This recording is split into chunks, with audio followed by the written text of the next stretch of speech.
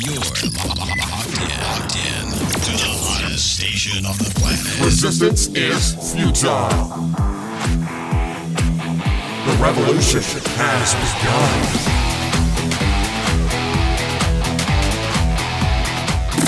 You're listening to Rebelpreneur Radio, helping you break the rules and build the business you need for the life you want. And now, broadcasting his pirate signal from somewhere beyond the status quo, here's your host, best-selling author, marketing and media strategist, Ralph Brogden. Hello and welcome to Rebelpreneur Radio. It's the show that helps you build the business you need so you can live the life you want. I'm Ralph Brogden. Well, you know, the times that we're living in now, it seems like everywhere you turn, there are allegations of fake news. Even Facebook has gotten into the business now of labeling your posts as fake news or something wrong with your post, and it seems like everyone is hypersensitive to this, but I think in my experience, humans have this built-in capacity for detecting the real thing from the false thing, and so from a marketing standpoint, it's really important that you be authentic in your message, authentic in your marketing, authentic in everything that you do, and today's guest believes that authenticity is missing in a fake news world. He says that your authentic personal brand is your passport to becoming known for your expertise, authority, and mission. I'm pleased to have Jon Michail on the show today. He is an award-winning image consultant and personal branding pioneer who works with business leaders, entrepreneurs, and change makers to successfully position, leverage, and monetize business and personal objectives with an entrepreneurial and holistic approach. Jon, welcome to Rebelpreneur Radio. Ralph, how you doing? It's a pleasure to be here, and I look forward to sharing some great stuff with you this morning. I am looking forward to it. I should mention, in case our listeners didn't pick up on it, that you are joining us from Australia. How is life in Australia tomorrow morning? Since I'm still here in the States, I don't know what life is like tomorrow, but you do. Well, life is good in Australia. I mean, it's known as the lucky country, a little bit like you guys. So from that perspective, yeah, life is fairly good here. And considering we've got the crisis like you have, everything's moving along fairly good. And of course, we're all looking forward to getting out of this scenario very soon. Absolutely. Absolutely. You have a company that has clients that are really a who's who of luxury, sports, entertainment, lifestyle, politics, and business. It's an international company. You've worked with so many people. How did you get started in the business of image consulting and personal branding? Yeah, so originally I was a designer for the Christian Dior brand. So that's where I started. That led me to starting my own manufacturing plant in luxury menswear. And we're talking about here a long time ago, over 30 odd years ago. And from there, distribution, some of the biggest brands around the world, especially from Italy, bringing them into Australia at that time. A lot of these luxury brands like Giorgio Armani, Prada, Gucci did not have stores here, so we used to import. And then we decided to open up our own retail stores. So I ended up having 10 stores with the intention of growing that to around 50. But what happened was, along the way, I got inspired by reading a particular book, catching up, meeting up with the author, becoming partners, and getting into the whole seminar coaching business. And that's how I started, and that's where I've ended up today. So, today we run a coaching business specifically on personal brand management, and we've been doing that for over 30 years. And yes, we've been running a lot of workshops, obviously, over the years, including the States. I do at least a couple in New York every year. And then, of course, Southeast Asia, where that's been a big market for us for at least 20 years. Very exciting and very important and necessary in this digital age that we're living in where impressions are made in microseconds based on appearance and based on that image that people are projecting out. And so maybe before we get too far into it, you could really help us by defining what a brand is or what a personal brand is. I was in a meeting once with a client in a big boardroom, and he leaned back in his chair and said, well, to me, branding is all about, and he just pontificated on branding, and he had no idea what he was talking about, and no one had the courage to say, that's not what branding is. Tell us and solve this mystery for us. What is personal branding? Well, from our perspective, personal branding is something that stays in the top of mind of anyone that comes into contact with you, of course, or any of your team members, and makes you, it creates a memorable experience. So basically, without a brand, you're unknown. So if you want to get known, you want to be branded. And this is nothing, you don't have to get too emotional about this. When I share this information with my clients, I say, look, when you start considering yourself as a product, don't get too hooked up onto, I'm not a product, I'm a human being, all that. Of course you are.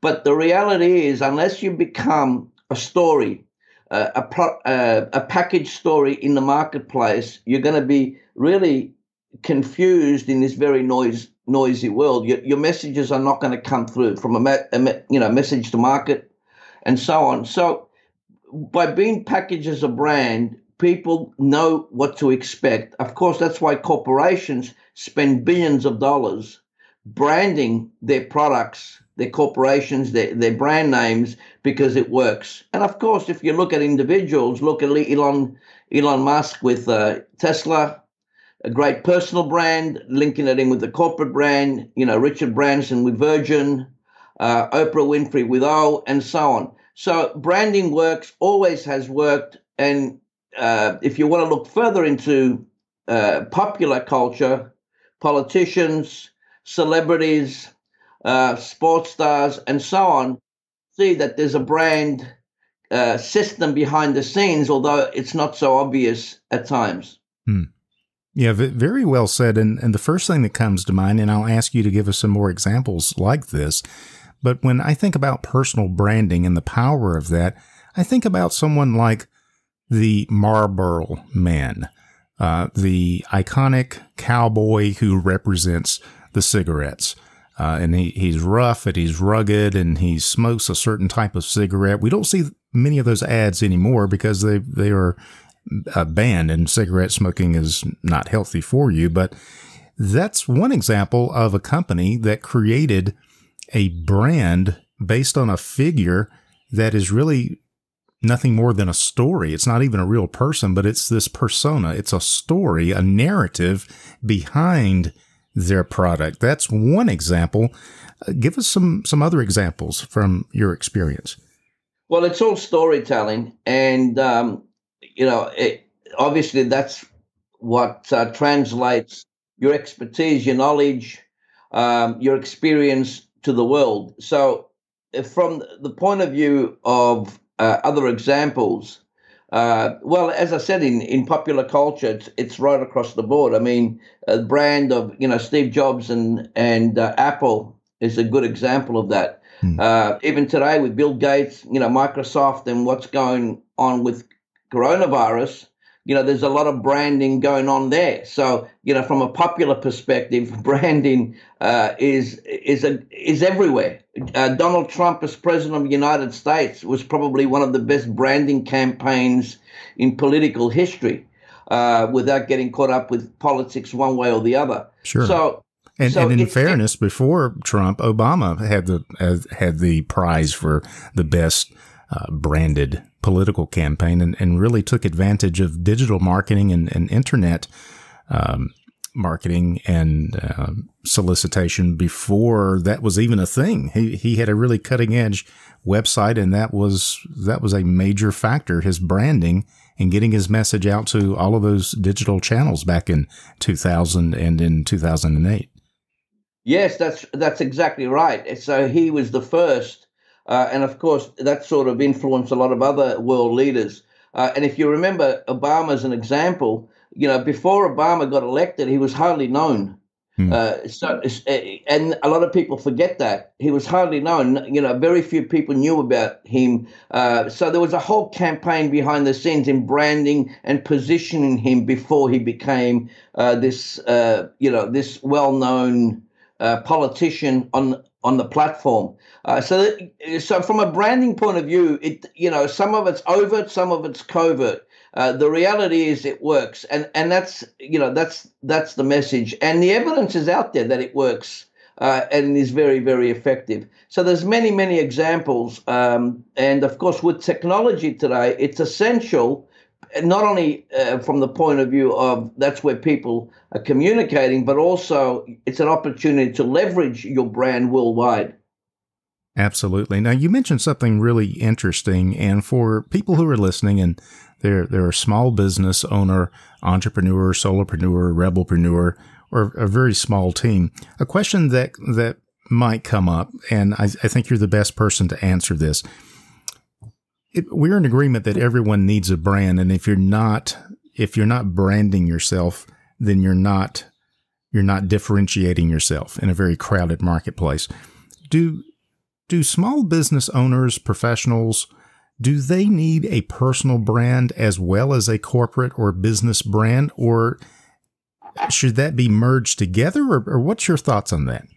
That's great. That's a great question. That's a big question for most of our clients, especially if they're coming from the SME or entrepreneur market.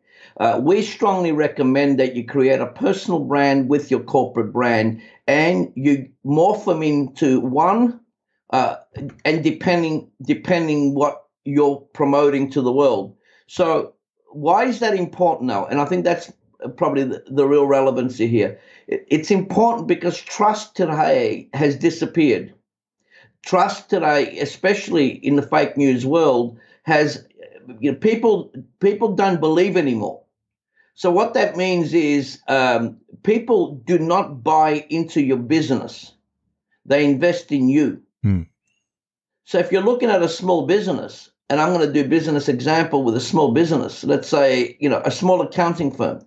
I don't really care about the firm. I want to know who the principal is and what relationship we're going to have together. So the personal brand there from all aspects, business and personal, comes into play. For small businesses, it's even more essential that you're personal branded as opposed to a big bank. Mm-hmm.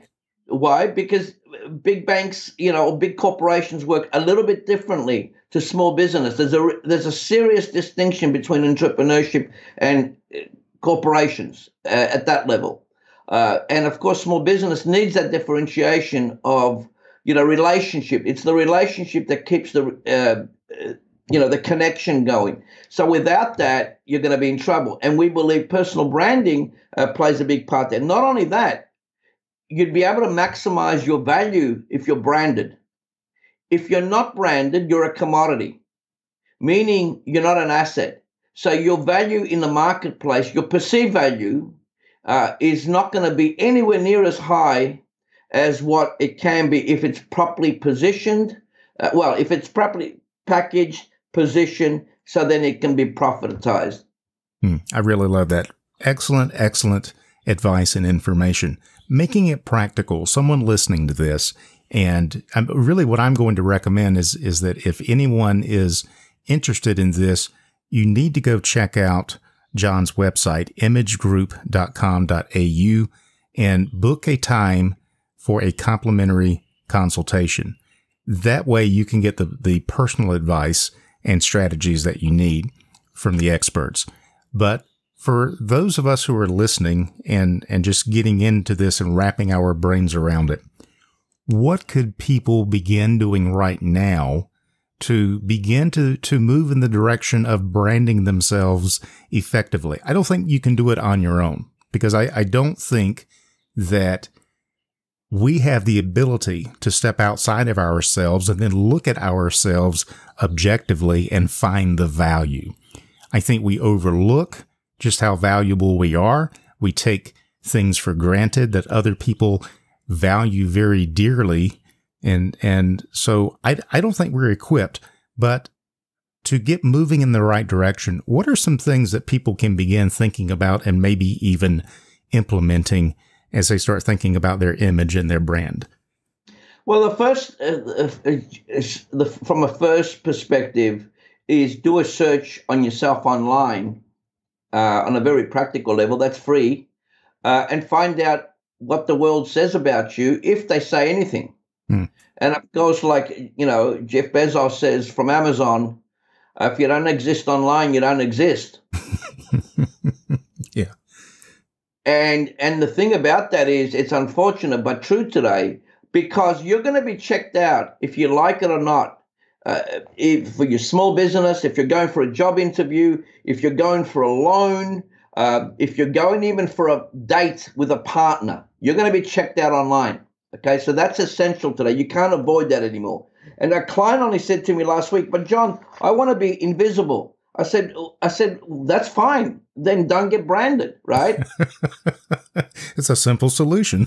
Yeah, it's a simple solution. And she said to me, "Well, do you have to be branded? I mean, does everyone get branded?" I said, "Look, even the CIA today is branded, right? Okay.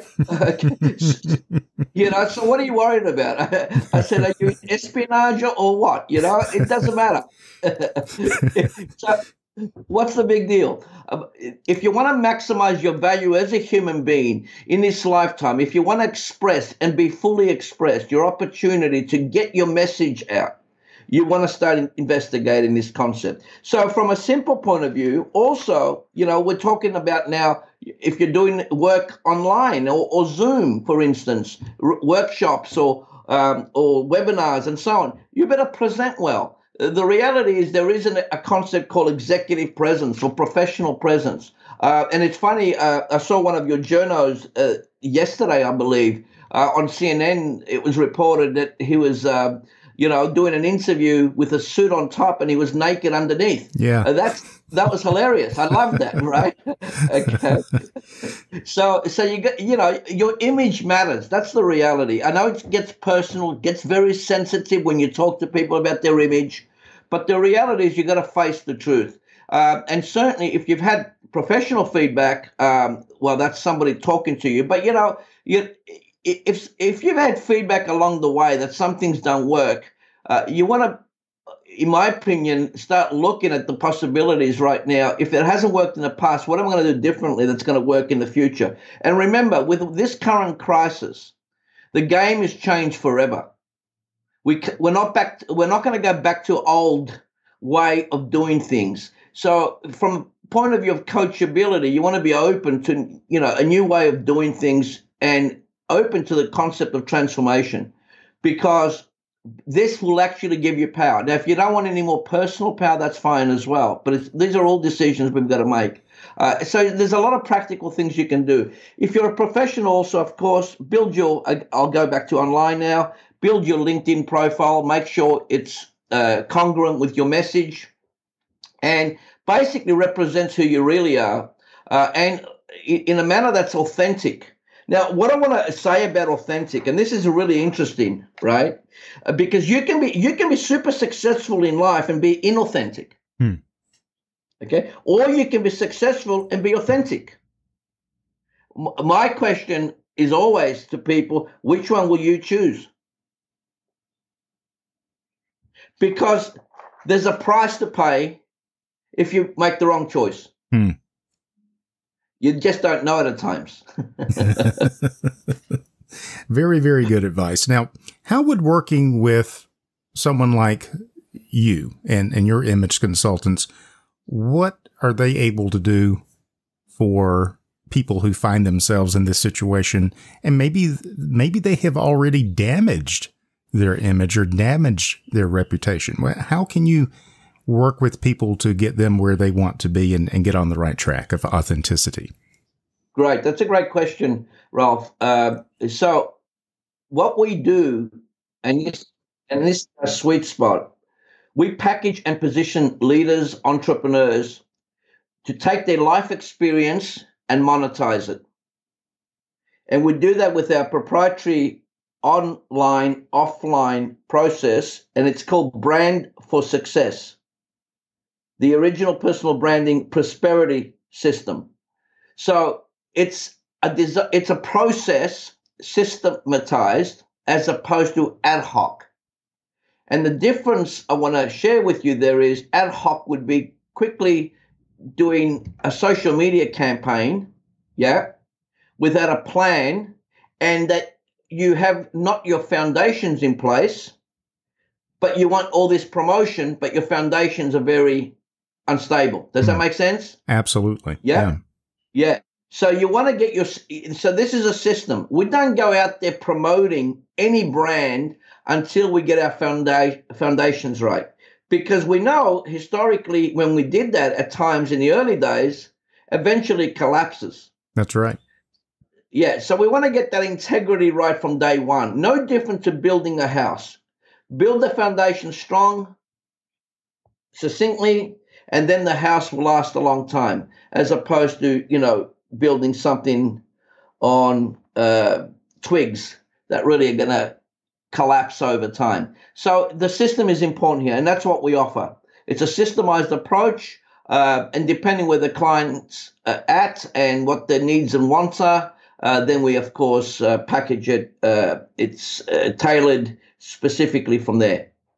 Very exciting. I think that this is so critical and so important that we really get on board with this. And it's not even optional these days. If you want to enlarge your influence, your circle of influence, your impact, you have got to take this seriously. Begin to think about your message, who you are, and how you can present yourself more authentically to the world. And if you're struggling with that, and like I say, my personal belief is you can't do it yourself, because there's just so much about you that you take for granted. You have no idea the value that you bring, the impact that you've made by looking at yourself, because I just don't think, in my experience, I haven't found one person that could truly do this for themselves and truly valued themselves without some outside input. So if that's you, go to imagegroup.com.au and see what Image Group International can do for you. Book a time with their a complimentary consultation with one of their image consultants and get the ball rolling. And I think that now is the best time in the world to begin doing this. Jon, I appreciate you sharing your wisdom with us. Any final thoughts before we close? Well, final thought would be clearly perception is reality.